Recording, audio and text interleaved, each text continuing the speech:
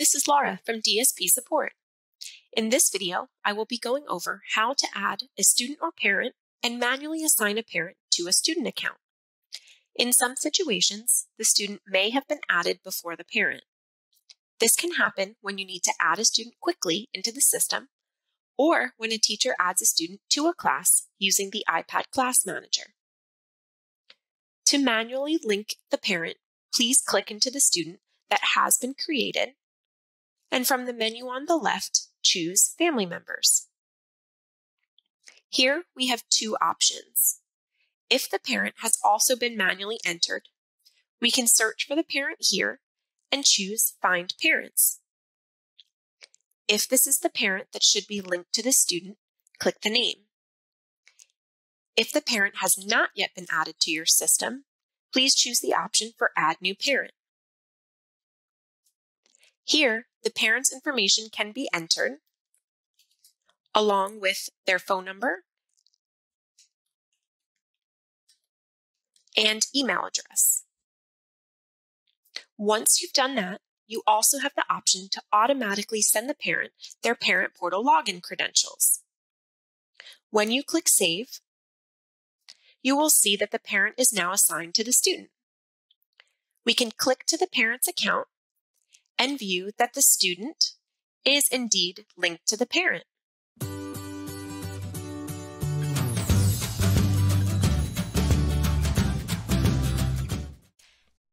A season is a grouping of classes that all happen over the same period of time. Some examples of seasons would maybe be named 2021 Dance Season, Summer 2021, or 2021 Workshops. To add a new season, please go to the More menu dropdown and choose Seasons. Next, choose Add New Season. This window will allow you to add the basic details of your season. Start by entering the name of your season here. Next, we will add the season start and end dates.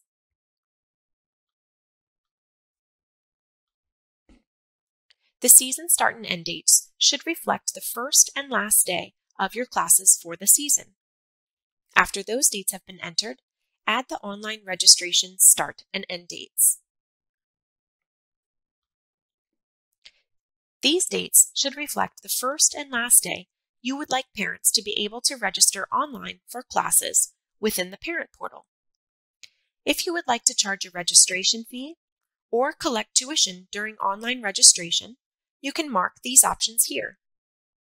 Then click Add Season. To access all of the details about this season, click on the season name. Here, we can make any changes to the information already entered and edit additional settings. The age cutoff date is necessary as the system will use this to calculate a student's age. The date requires students to be a certain age in order to enroll in a class for that specific age. So if we set the age cutoff date to be for the start date of our season, this means that a student would need to meet the minimum age for a class by the date entered in order to register for that class.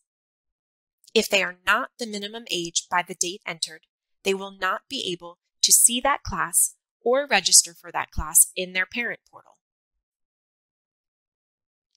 Within the season settings, there are additional options on the left side menu. These options will allow you to enter items like no class dates for the season, for things like holidays, add a registration email that is specific to this season, and add different special tuition rates that would be specific to this season. There are a few other settings that can be specific to this season, such as auto pay, hiding the season on the live schedule, and not allowing wait lists. Proration settings for the season can also be set here. If any of these settings have been enabled, they will apply to all classes assigned to this season. Once everything is ready, or you have changed any settings at any time, please be sure to save your changes.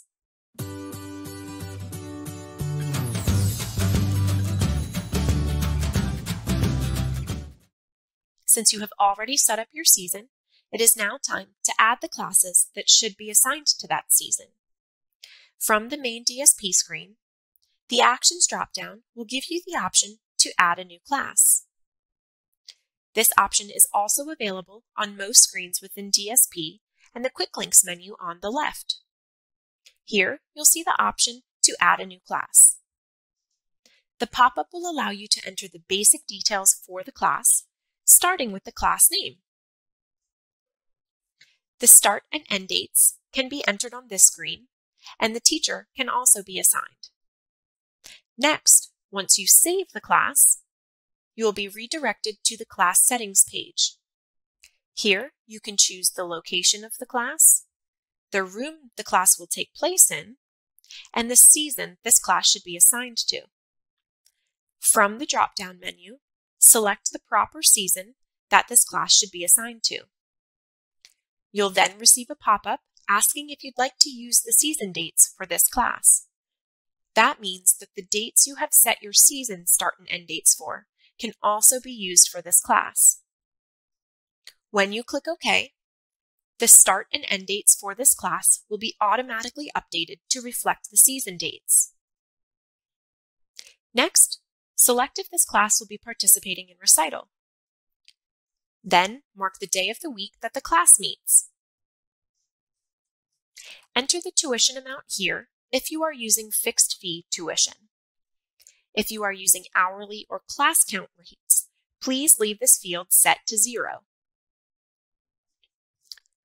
Allow online registration should be checked if you would like parents to be able to register online for this class in the parent portal.